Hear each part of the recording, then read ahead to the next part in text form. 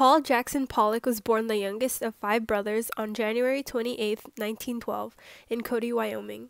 His father, Leroy Pollock, was a farmer and a government land surveyor, and his mother, Stella Mae McClure, was a fierce woman with artistic ambitions.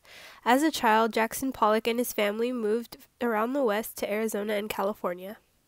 When he was 8, his abusive alcoholic father abandoned their family, and Pollock's older brother, Charles, became like a father to him.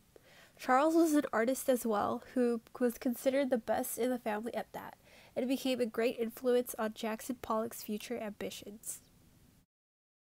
While living in Los Angeles, he enrolled in Manual Arts High School, where he discovered his passion for art. He was expelled twice before dropping out to pursue his creative aim. In 1930, Jackson Pollock moved to New York City to live with his brother Charles, and soon began studying at the Art Students League with representational regionalist painter Thomas Hart Benton. Benton encouraged Pollock with his art throughout the decade and even became like the father Jackson never had. In the 1930s, Pollock knew and admired the murals of José Clemente Orozco and Diego Rivera. From 1935 to 1942, he worked in the Works Progress Administration Federal Art Project that was created by Franklin D. Roosevelt during the Great Depression. From the late 30s and early 40s, Jackson Pollock struggled with alcoholism like his father had, and began receiving Jungian psychotherapy with Jungian analysts like Dr. Joseph Henderson, who encouraged Pollock to make drawings and fueled his interest in symbolism and Native American art.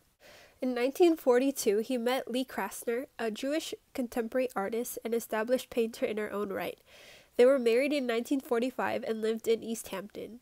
In 1943, Peggy Guggenheim gave him a contract that lasted through 1947, permitting him to devote all his time to painting.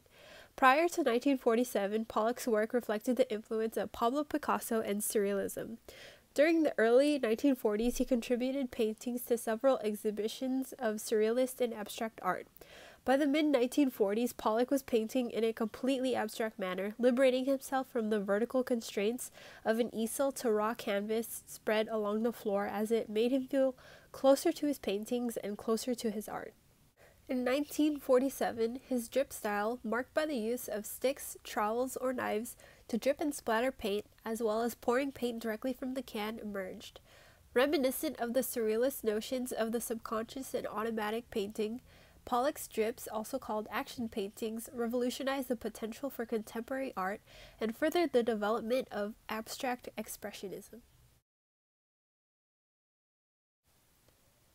Pollock's most famous paintings were made during this drip period between 1947 and 1950.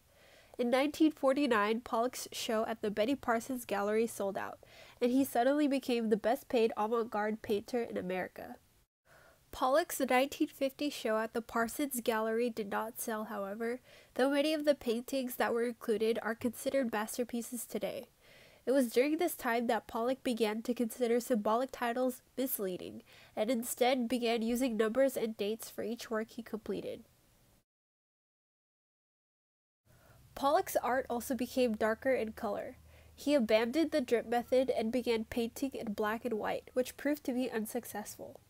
Depressed and haunted, Pollock would turn to alcohol.